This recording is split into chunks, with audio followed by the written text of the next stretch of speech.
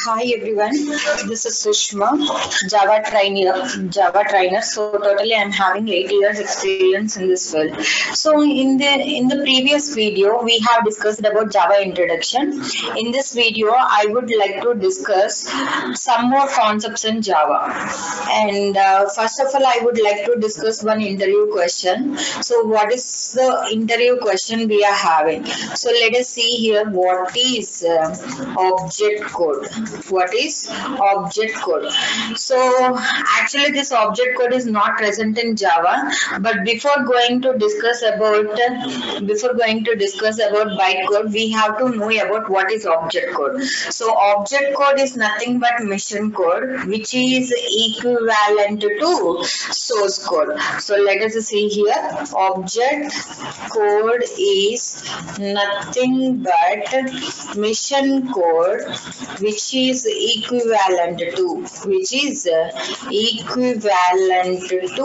source code.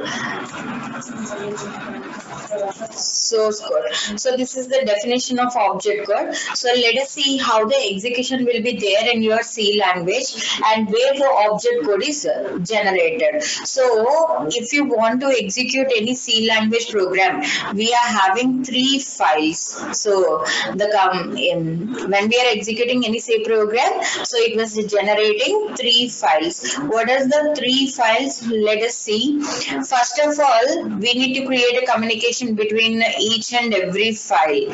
Okay, so let us see here. First of all, when we are writing any C program, the C program will be saved by using .c extension. So file name .c. So this can be called it as an source code. What we are going to call it as an source code. So how the source code will be present in your C language? So hash include stdio.h, hash include conio.h, hash include conio.h. These two are nothing but header files, main method, and if you want to write any logic, the whole logic should be represented within the main method. So this will be there in the source code. To convert this source code into object code, we use C compiler. By using C compiler, we can convert the source code into object code. So file name .obj file.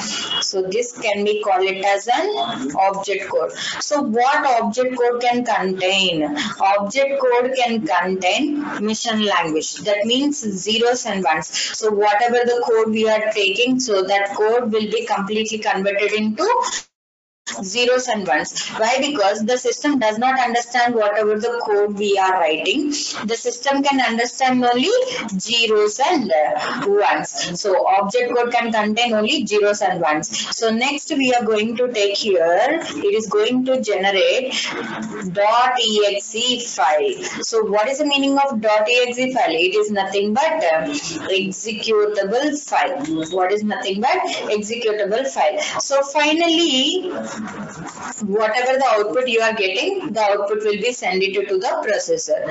So like this, in C language, we are generating object code. What we are generating here? Object code. So next, so now you people know what is the object code. Okay, so next we are going to discuss about what is bytecode. So this is another interview question. Most of the people can think that bytecode means it can contain zeros and ones, but it is wrong. So when you are going to any interview, you have to answer like this. So what is bytecode? What is bytecode? So it is a fixed set of instructions,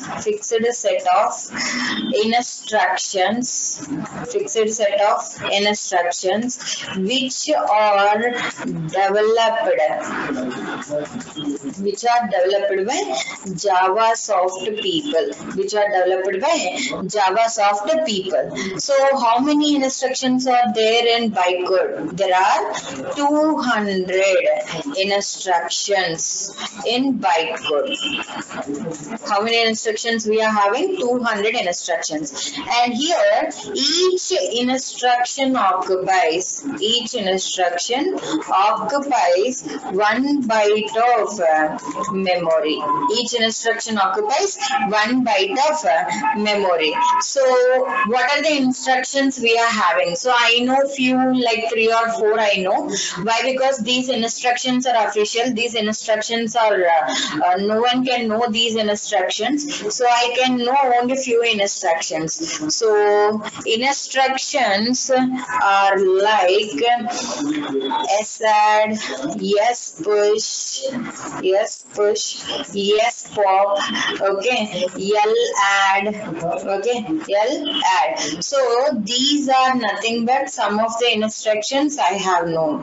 Okay, so let us see what is the execution flow of Java program and where the bytecode it is generating. So when you are executing any Java program, here also we are having 3 files. How many files we are having? 3 files. So let us see here, guys, what are the 3 files we are having. So let us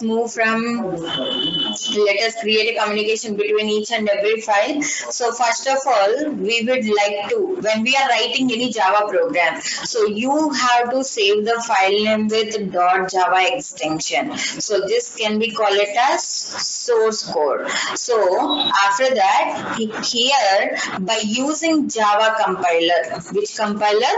Java compiler. You know the definition of compiler. Compiler means it will convert the source code to mission code in single step. So whatever the source code we are writing, so that will be converted into file name .cls file. So you can convert it into CLS file, class file. So class file is nothing but bytecode. Class file is nothing but bytecode. So here we are having Jvm. By using Jvm, we can convert bytecode instructions into mission code. Okay. So what is the full form of Jvm? Jvm is nothing but Java Virtual Mission. What we are saying it as Java Virtual Mission. So let us whatever the mission code it was generating by Jvm. So finally the output will be send it to the processor. Finally whatever the output you are getting, that will be send it to the processor. So I would like to tell you 2 points here. The first point is by using Java compiler, we can convert source code into bytecode. So that is nothing but dot class file. So next Jvm. So what is Jvm? Already we know that the abbreviation of Jvm is Java Virtual Mission. So it is a software. So it is designed by using bytecode instructions. So let us see here by using Jvm, we can convert bytecode instructions into mission code. So that is all about your Jvm. So this is nothing but execution flow of your Java program, and we know what is bytecode, what is Java compiler, and what is Jvm. Now we will discuss. Now you people know about bytecode, right? So now I am going to discuss about why Java is suitable for internet. Another interview question.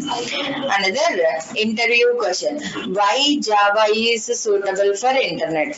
Why Java is suitable for internet. Okay, so let us see. Before going to that, first of all, we have to know one point. So that is nothing but vara. Vara means write once, run anywhere. Write once, run anywhere. Why we are saying that write once, run anywhere? Why? Because see, when we are writing any Java program in one operating system, you can copy that Java program and you can execute in another operating system. So that is nothing but vara. Write once, run anywhere. Okay. What is the first point? Why Java is suitable for internet? Let us see the first point. So once a Java program is written, it can be run on. It can be run on any computer. It can be run on any computer with any processor. Any computer means any operating system. Okay, with any processor. That may be i3, i5, i7. Any processor you can take.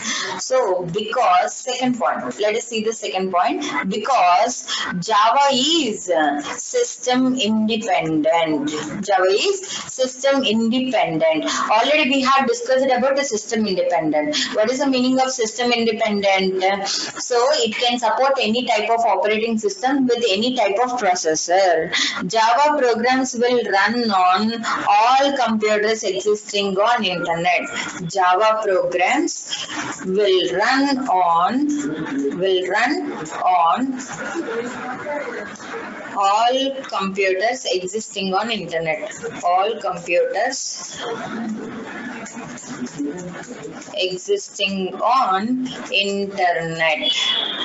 So we have to see the node points. So JVM is system dependent. Why? Because when we are installing Java software internally, JVM will be present. If JVM is not installed, some plugin is missing when you are installing your Java software, so the Java program will not be executed. So when you are installing any Java software in your system, so obviously JVM will be present. So that is the reason JVM is system dependent.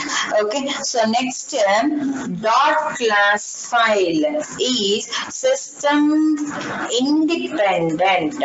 Okay, so I will tell you one example. See, for suppose if you are writing any program in Windows operating system, when you are executing that program in Windows operating system, it is going to generate a separated dot class file. For suppose you are copying the same Java program. If you are executing in iOS, so iOS can generate a separated dot class file.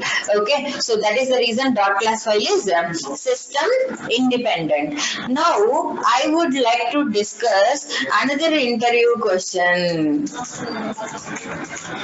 So what is this question? What is the difference between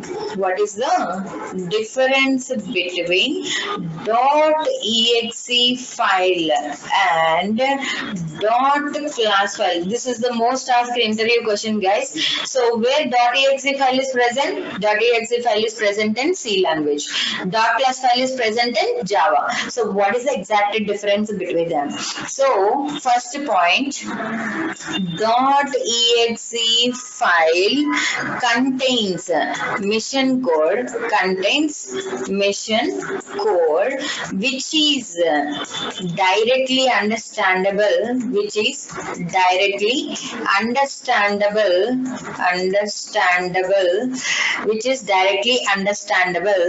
to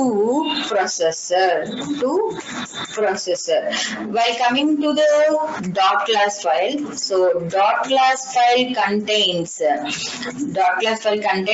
bytecode, which is understandable to JVM. Why? Because the processor does not understand what is dot class file. Okay, so that is the reason dot class file contains bytecode instructions, which is directly understandable to JVM.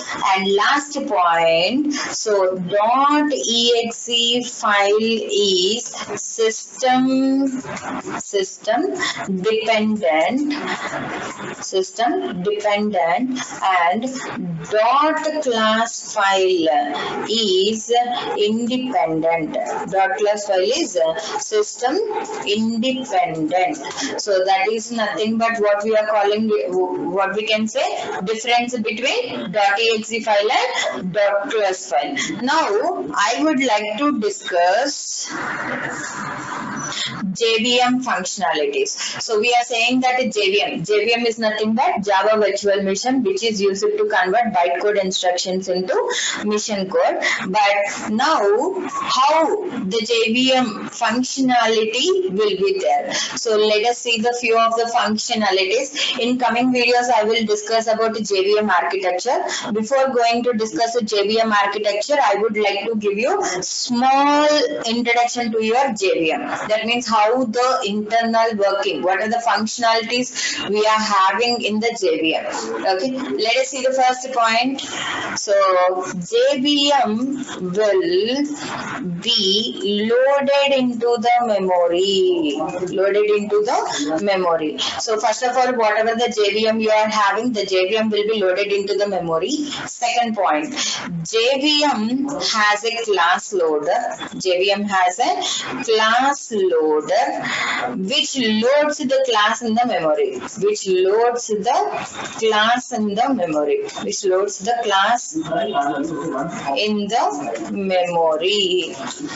Okay, so Jvm internally contains a class loader subsystem. So class loader subsystem will check whether the bytecode instructions are alright or not. If any bytecode instruction is not alright, then it is going to display error message or it will discard the program.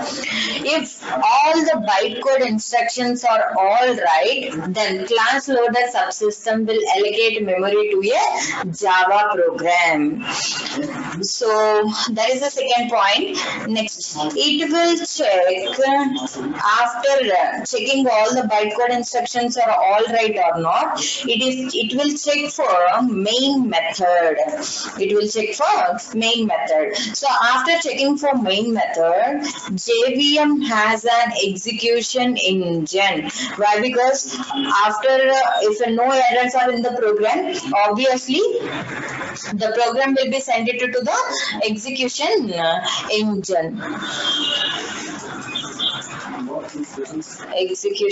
engine and calls the main method.